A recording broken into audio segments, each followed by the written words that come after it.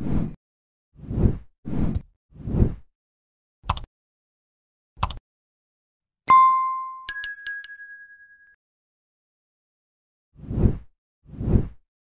Wolf of Wall Street is based on the real-life Wall Street broker Jordan Belfort, but is the real Jordan Belfort in The Wolf of Wall Street?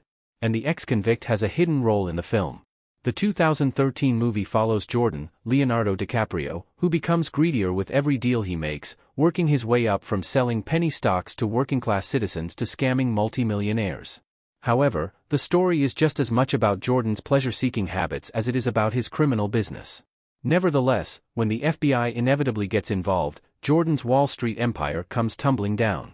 Jordan Belfort loses his family and is incarcerated, even if the jail he's sent to resembles a country club.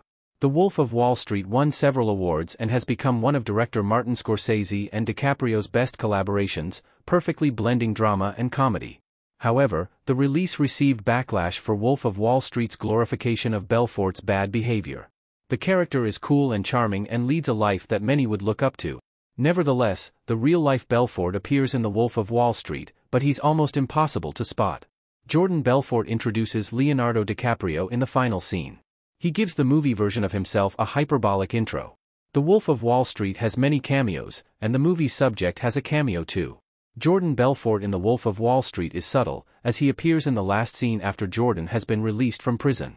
When Jordan is released, instead of going back into sales, he gives seminars and teaches people how to be like him.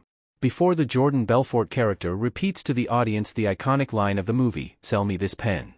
The ex-convict can be found at the beginning of the scene enthusiastically introducing the Jordan Belfort onto the stage. In the scene, Jordan looks ropey after jail and has been humbled, but that can't be said for the actual Belfort, who introduces the movie version of himself. When introducing the character, Belfort speaks into a microphone. "My friend Jordan Belfort is the single, most baddest mother I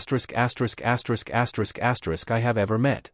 It's easy to see how so many people fell for Belfort's scams, as he's likable and confident, but there's something off-putting about Jordan Belfort in The Wolf of Wall Street. Belfort gives himself all these affirmations after what audiences just watched, but that could have been Scorsese's very intention. Jordan Belfort never actually met Scorsese until the end of the shoot. Scorsese didn't direct that scene of the movie. Jordan with a $100 bill in The Wolf of Wall Street. Interestingly, according to Belfort, he never met the director until the end of the shoot, via THR. It isn't clear whether Belfort means he didn't meet Martin Scorsese until he filmed his cameo or after the entire principal production had wrapped. Though it sounds strange that a director would be absent for filming scenes, Belfort's scene in The Wolf of Wall Street is small and filmed from far away. The scene with Jordan Belfort in The Wolf of Wall Street didn't require Scorsese, and it's something that a second-unit director could have very easily shot.